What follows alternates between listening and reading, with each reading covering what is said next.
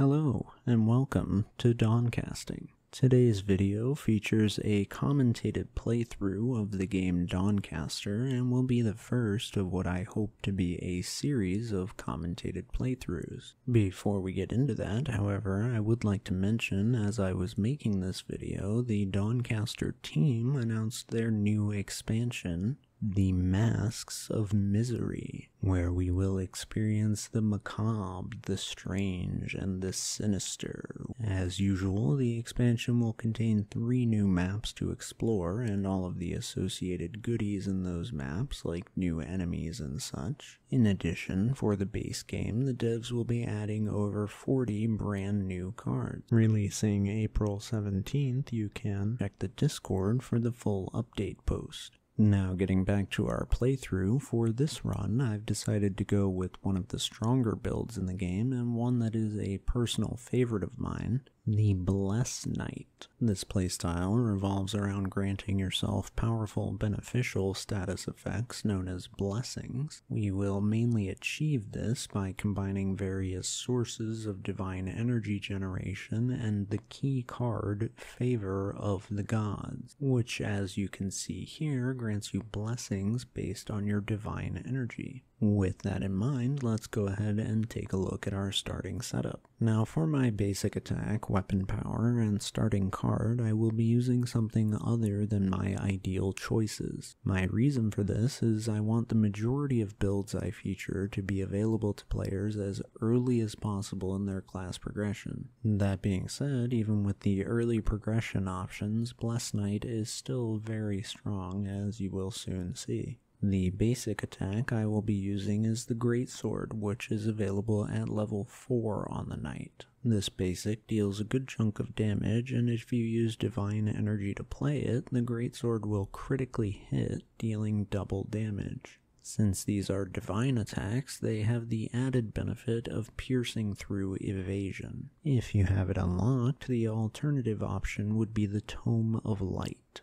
Power-wise, I consider them to be pretty equal, but generally prefer the Greatsword because big damage numbers are fun. For the weapon power, I will be using the base power available to the Knight, Fortified Weapon, which grants focus and armor. Ideally, I would go with Sanctified Weapon here, which grants access to divine cards. However, since it's unlocked at level 11 and divine cards, while strong, are not pivotal to the build, I feel just fine taking Fortified Weapon. Our starting card is going to be Smite. As you can see, this deals 5 piercing damage and grants 1 divine energy. This is perfect when combined with the Greatsword, allowing you to quickly burst down early game opponents. In my ideal setup, I would use Conversion here instead. Smite's divine energy generation tends to be a bit weaker in the late game, especially once you have more powerful alternatives, while Conversion generally carries over into the late game in a much more powerful way, but is not unlocked until level 28, so I won't be using it for this run. Before we begin, there are a couple of things I would like to mention. I will be doing this and probably all future playthroughs on the challenging difficulty, which is 1 step above the default of normal. I have 2 main reasons for this. The first is that on the 2 hardest difficulties in the game, enemies fight differently to make things tougher. I want to leave it up to you to discover what that means. Second is on those 2 hardest difficulties, there is also a bit of an Easter egg I don't want to spoil. Additionally, I will only be playing the core or non-expansion maps. The expansions are amazing content, and if you are interested in them, I highly recommend picking them up. With those things in mind, I am still playing 1 level higher than the default difficulty setting, so if you are new to the game or playing on normal, this build will still be very successful. Now let's begin. Regarding most of this flavor text, I'm generally going to be just skipping through it since the story is not my main focus here. As for the footage itself, I will be speeding it up at times, especially in the later game when it's just blasting through enemies, but for the early game I will keep things slower and go over more of my decision making. Our first selection of events has 2 opportunities in it. These events do not get reshuffled into the zone deck, and you only have this one chance to select them in keeping with their nature. And as their card description says, they can be beneficial or harmful. I will always prioritize selecting these, and if you happen to get multiple, you just have to pick one. We will go with the right one here. Unfortunately, this is the exact event I did not want to see. Since I have the Knight class fully leveled, I start my runs with a healing potion, which can be combined with this event for a powerful benefit. However, since it would take newer players a decent amount of time to fully level a class, I'm going to forego that benefit this time. Had I obtained the potion naturally, I would have definitely used it here. We do, however, still get a small luck bonus. Here we'll pick the left opportunity. We won't get the weapon upgrade from this since our basics are divine attacks, but the rally blessing we get won't hurt. Again, we'll go with the opportunity. Not really concerned with the forge right now, so we'll just leave. And now we come to our first combat. The main focus of our early game combat is using Smite to generate crits with our greatsword, and then spending any excess energy on blocks for a little bit of mitigation. One thing to point out with the greatswords is they do not default to using divine energy. You can see as I move this card here, the highlighted energy changes. And there we have it, a quick easy fight thanks to our greatsword. Alright, and our very first card reward, and we get the key card I mentioned we are looking for with our Blessed Knight build, which allows us to stack blessings based on our divine energy. We did indeed get very lucky with this reward, and I plan to take full advantage of it. Now, we don't have too many ways to generate divine energy right now, but hopefully soon we can start building that up. Again, we go with the opportunity, which gives us some gold and a fight.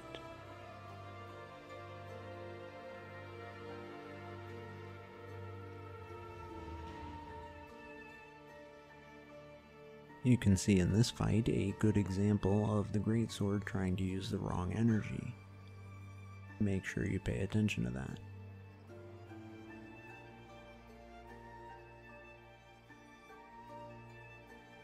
And another great card reward here. This gives us a guaranteed source of divine energy on every turn and will really help get our blessings going.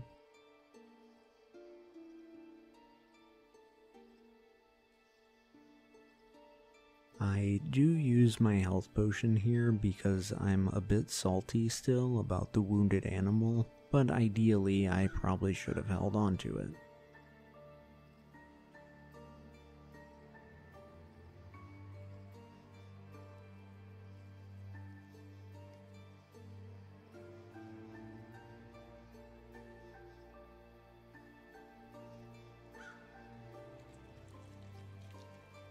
Our playstyle so far is not changing much, just relying on those greatsword crits to plow through the early fights, which is even easier now thanks to the Aura of Zeal.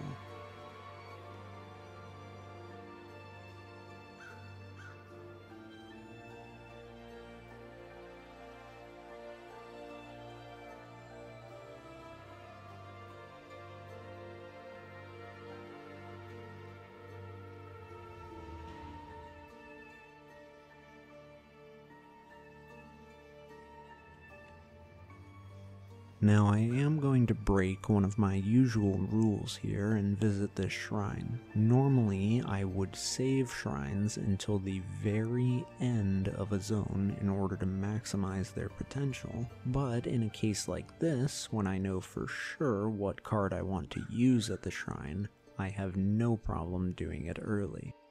So we will go ahead and duplicate our Favor of the Gods.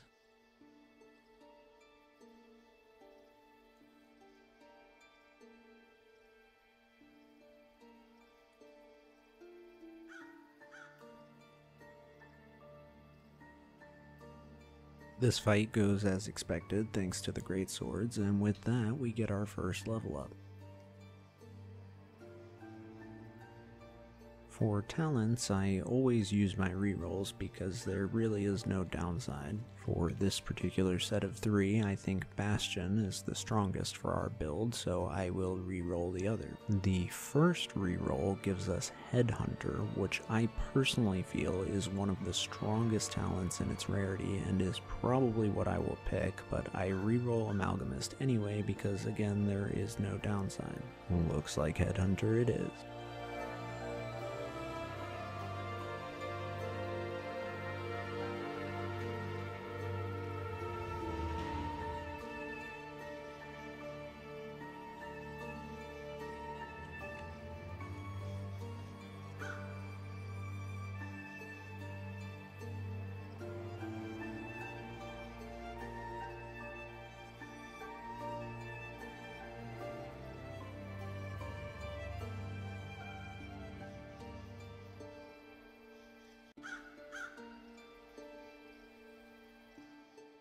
The rest of the zone proceeds as expected, with a small taste of blessings, but the greatswords do most of the work.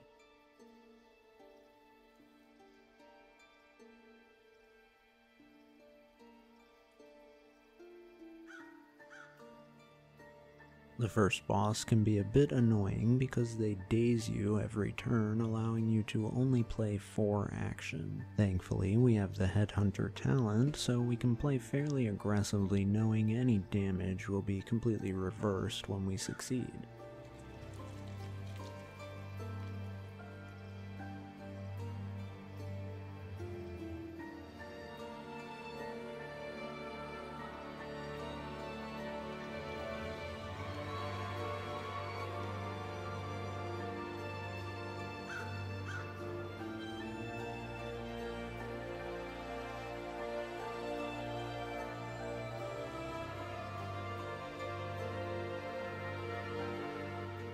And it doesn't take long for our greatsword crits to carry us to victory.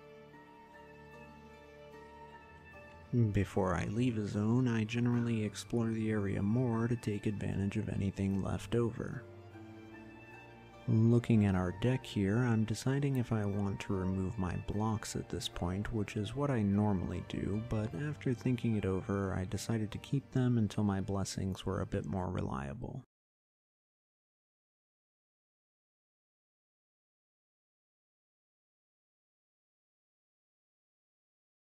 On our first visit to Bright Candle, I will go ahead and skip the blacksmith for now since the basic attack upgrades are not super important for us, but I will make a stop at the alchemist to pick up a healing potion.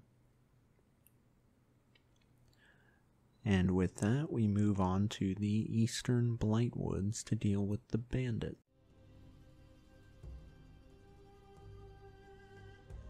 On another version of Night, I would love to get this stew, but for this run, I'll pass. For now, the playstyle doesn't change much from the first zone, and we just continue relying on our greatsword crits to chunk down enemies.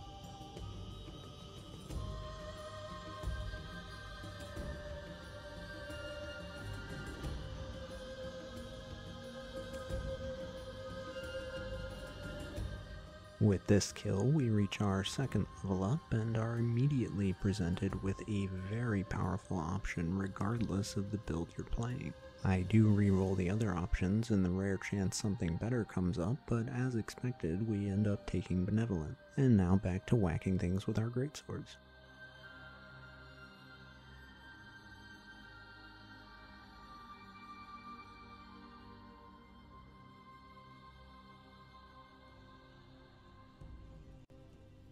Now here the mini-boss Daisy comes up, and I debated putting it off for a bit later, but with my newfound healing power I decided to take on the challenge. This mini-boss can be a bit annoying because they can pretty reliably inflict pinned, which only allows you to play either the leftmost or rightmost card in your hand. Here you can see me fiddling with the card a bit, trying to get it to not use my divine energy so I can save it for the next turn, and a few blessings and crits later the fight is cleaned up nicely. We will finally go ahead and add another card to our deck with Faith Healing for a bit of sustain, but more importantly, more divine energy.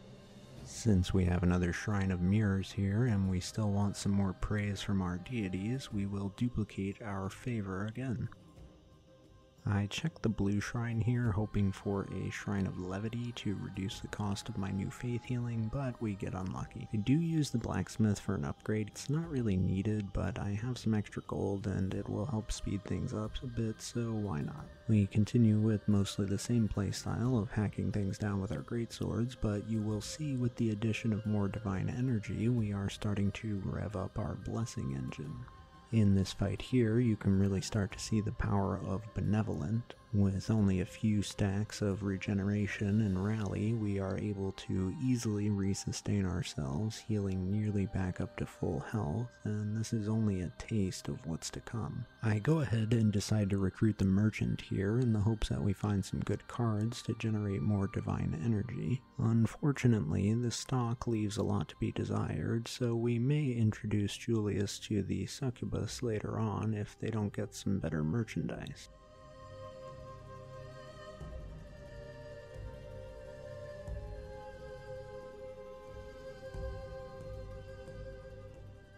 I really debated on whether or not I wanted to pick up a fourth Favor of the Gods here, since generally I consider 3 copies of a card in a smaller deck to be more than enough, and indeed I do pass on it. With that, we move on to our second boss, the impeccably dressed Garvin Greaves.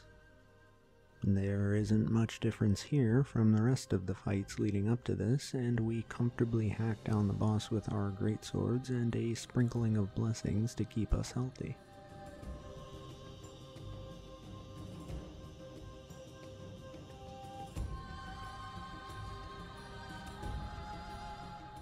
I consider taking Hail of Steel here, but it's a bit expensive and isn't necessary for the build I'm going for, so I decide to skip it. Just like in the last zone, I will explore the area more, and this time I think I will go ahead and remove my block, since I don't feel they will provide any more value going forward. After that, we head back to Bright Candle, where hopefully the merchant has shaped up their act. And boy oh boy, it looks like our threats worked. This time around, our friend Julius has not one, but 2 great options that I consider amazing when playing Bless Knight, and I will be snagging both. The first is Bless Weapon, which as you can see generates divine energy when you play basic attacks, and I mainly want it to help maintain my divine energy levels between turns. The second card I'll pick up is Invocation. This gives us divine energy for each of our blessings, and since we like to stack blessings, this card is an obvious pick for me. Both cards offer some additional healing, which is also a nice bonus. A quick look at our deck, and we decide to skip the blacksmith and head out to Noxlight Swamp. I want to take a look at this first fight since we just got some fancy new cards that will really boost our blessing playstyle. Right off the bat, we take a pretty decent chunk of damage, but I'm not even the slightest bit worried.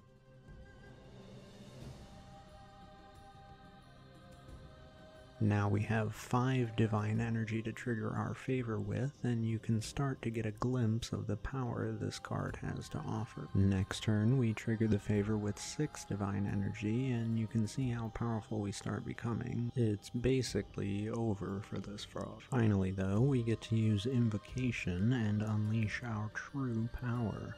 You can see how ridiculous this is starting to get, and it's only the beginning.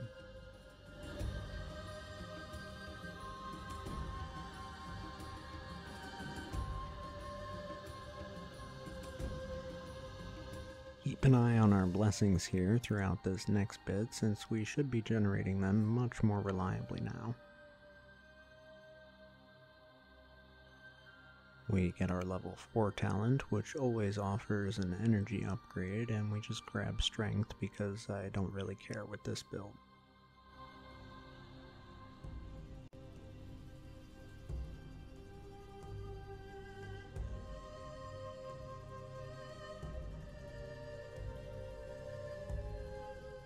We check the merchant here just in case, and I do decide to pick up Wave of Light because it's a solid cleanse option. Again, I pass on a 4th favor because I just really like the number 3 for some reason.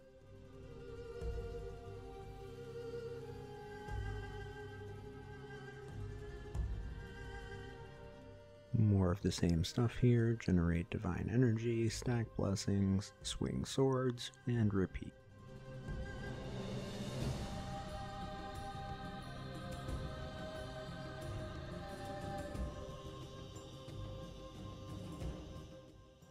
Now here we get the card game, which is a potentially dangerous opportunity, but I'm familiar with the options, so I'm not too worried. I considered taking the wheel here, which would have been safer, but I instead go with the hangman. It might be a bit dangerous, but I like the talent it gives you as a reward. Hopefully we can out-heal the extra poison. Things immediately start to get a little bit spicy with the poison and the inconvenient pin from that bear trap.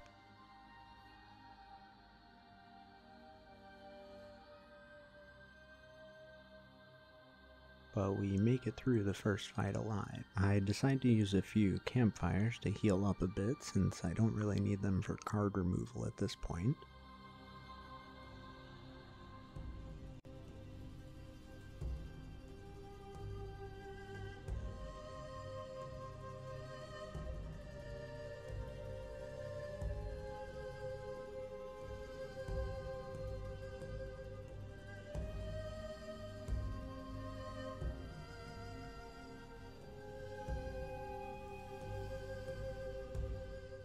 I am taking a lot of damage in my fights here, but I'm not too concerned because there is an enemy in the swamp I will be using to heal back to full health.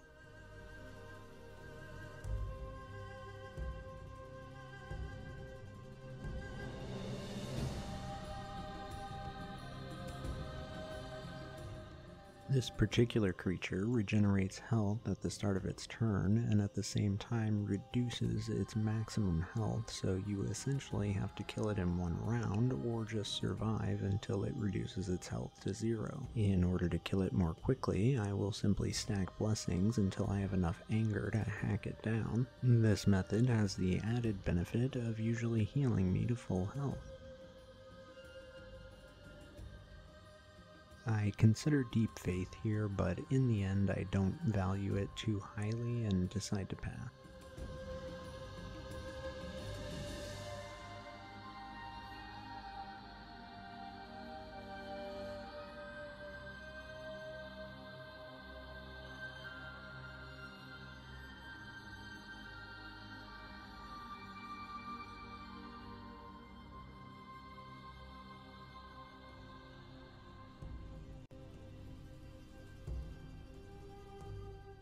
I almost take Radiant Recovery here, but after giving it some thought, since most of my healing will be from Rally and Regeneration, it most likely won't be very useful, so I pass.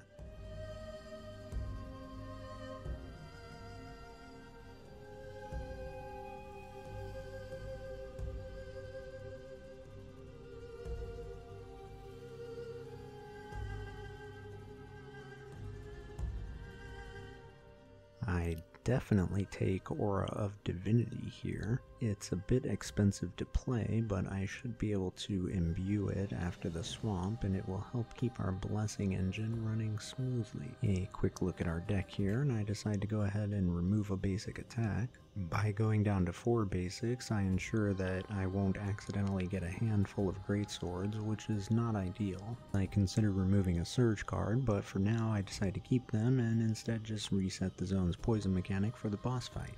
As we come up against the legendary enchanter, we of course start by playing our 2 enchantments to get things rolling. With our new card draw from the Aura of Divinity, we can now stack up blessings to a ridiculous amount much more rapidly. And honestly, Bolgar is kind of screwed at this point. We comfortably end the fight with full HP, a full bar of divine energy, and numerous stacks of nearly every blessing in the game. Man, I love this build. As always, we explore the area further, and as far as the orange shrine goes, I'm not interested for this particular build. I also choose not to fight the Wandering Slime because I'm not really fishing for any good card rewards and I don't like math. So with that, we move on to our next area, the Ambermines. Right away, I decide to see what this green shrine is because I am very happy with the deck at this point and am more than comfortable using the benefit on one of my existing cards. And what a great shrine we get. This shrine lets us convert the cost of a card into blood, essentially making it free to play given how much healing we have. This upgrade is almost always a no question pick for me since a solid build should have plenty of sustain to negate the minor health loss. After looking through the deck, I decide on Invocation for the upgrade since it's our most powerful source of divine energy. And a beautiful green wrinkly face will allow us to get one of our enchantments imbued. You might think I would go with the Aura of Divinity first since it costs more to play, but by imbuing the Aura of Zeal, we have access to guaranteed divine energy on our first turn. I checked this shrine for the same reason as before, and again we get lucky with the blood conversion. I consider using it on my remaining aura, but since I plan on imbuing that, I decide to use it on faith healing to create a no-cost divine energy source.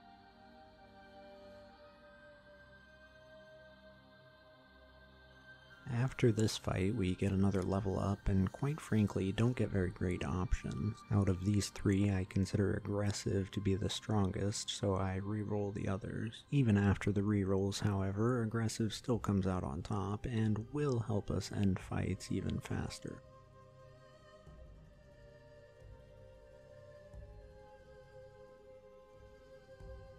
We speed our way through some events and fights here.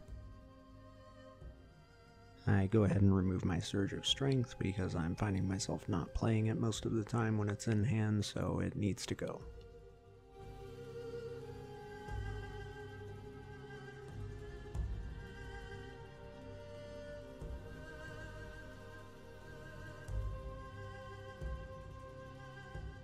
We just continue blasting down enemies even faster now thanks to the increased anger generation.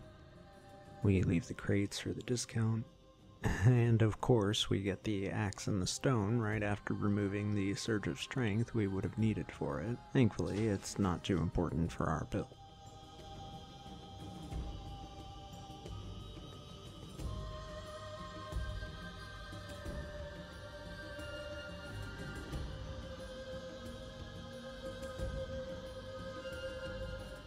Quick look at the deck to decide if I want either of these NPCs. As we continue to plow through enemies, you can see how, thanks to our blessings, we are faced with no genuine threats and are able to quickly burst down everything in a few turns.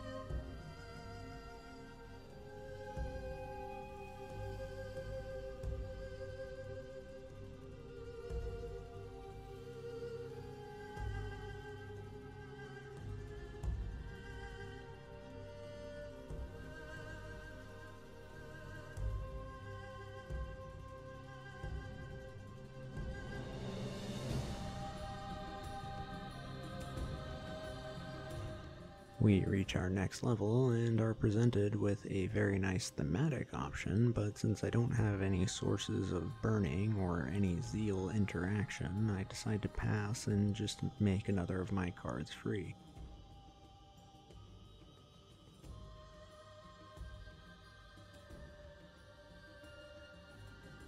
And with that, we come to the boss with a brain slug in their head, Viola Skysworn.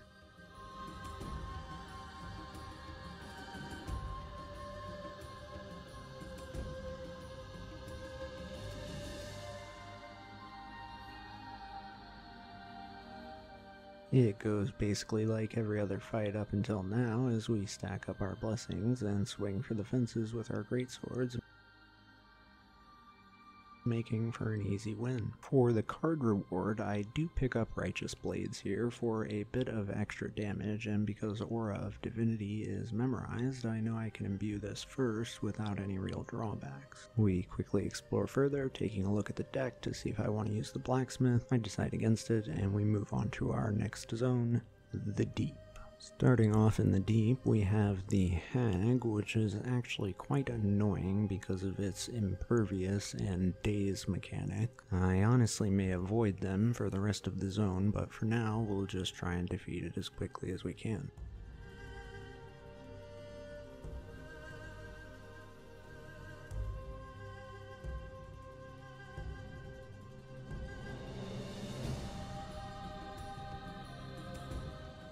The rest of the combat proceeds as expected, with our blessings stacking very quickly, allowing for easy kills. You may notice I do delay some kills by one turn. This is so I can end the fight with full health. I also tend to play more favors than I might need to, but I just love seeing those blessings stack up.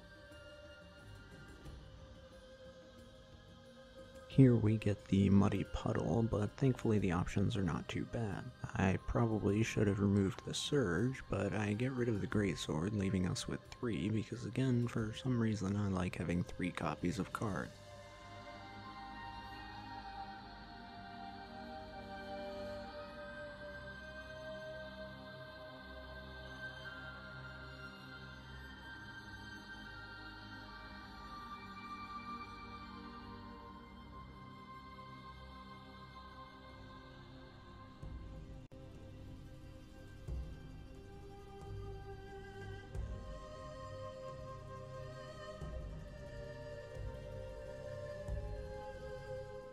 Here we take on the Kraken mini-boss, which can be quite deadly versus some builds, but for the Blessed Knight is mere calamari. At this point, our card draw has become quite powerful, allowing us to play Bless Weapon multiple times in one turn. This takes advantage of the Lasting keyword, which is fairly new at the time of this video, and allows us to carry the effect of Bless Weapon over into our next turn.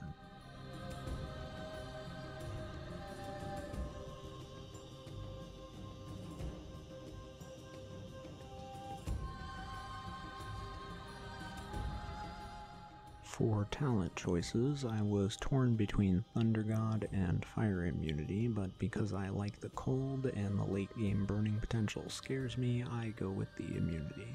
We stop at our green friend to imbue Righteous Blades. For the Memorize Shrine, I decide to use one of our favors, that way we have some guaranteed turn 1 blessing.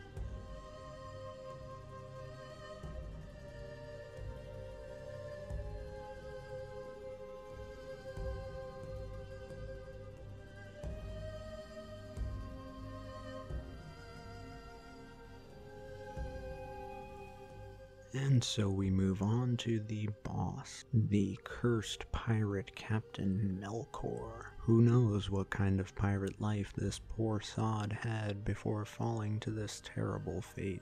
This fight and the rest of the fights left to us will be more of the same repeated blessing spams. I'm very happy with the deck right now, and I know there's still a hag waiting for me out there, so instead of exploring more, I decided to just get out of Dodge immediately and head for our final map, the Black Citadel.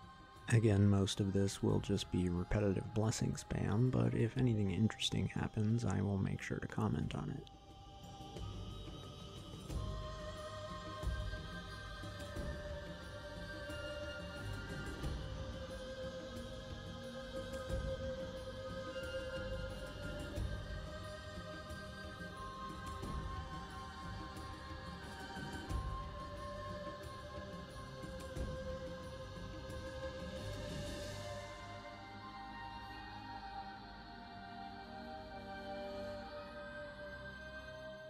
Even mimics are no threat, and while I tapped on the mimic by mistake, it rewards us with another blessed weapon, allowing us to further take advantage of its lasting effect.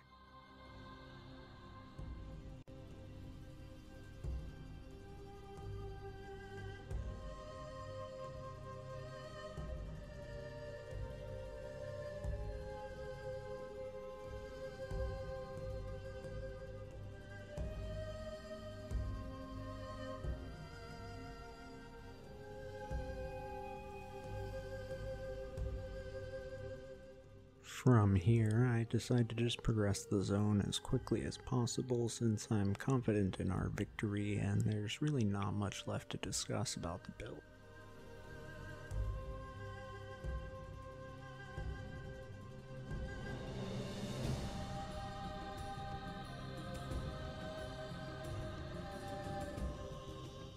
That being said, after the first mini-boss we are given Righteousness, which is going to take us from simply being overpowered to outright ridiculousness. One last visit to our old friend Bolgor to imbue our final enchantment, and I may dare to call this deck finished. Just kidding, let's go ahead and convert Righteousness to blood cost since it wasn't crazy enough before. As you can see, with the addition of Righteousness, we can very rapidly draw through our deck to stack up numerous blessings.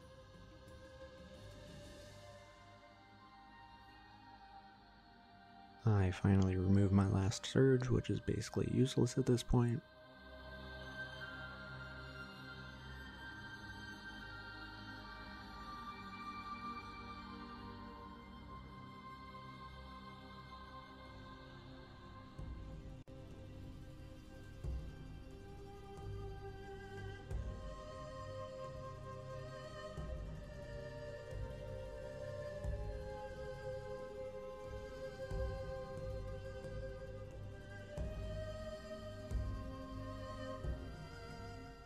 The remainder of the zone goes nice and smoothly, and we pick up our final talent. The options are not great, but I decide to take the free Impervious because I'm a Blessed Knight and it's a blessing. Big brain plays. A quick weapon power reset at the blacksmith for a double boost on the final boss, and we are off to the Defiled Sanctum.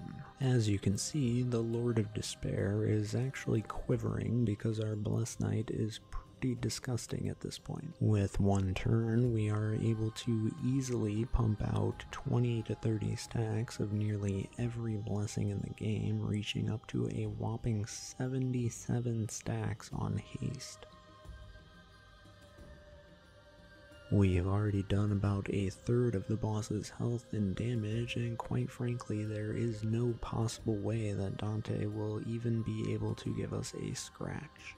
After stacking our blessings up as much as possible before hitting a bit of fatigue from all our card draw, we put the Lord of Despair out of their misery on only the second turn. And with that, our Blessed Knight run is complete and peace is restored to the Shattered Realms. All in all, I think that was a solid run for this build. We managed to pick up the majority of cards I was looking for, and while we had some not so great talents, getting Benevolent was a huge plus.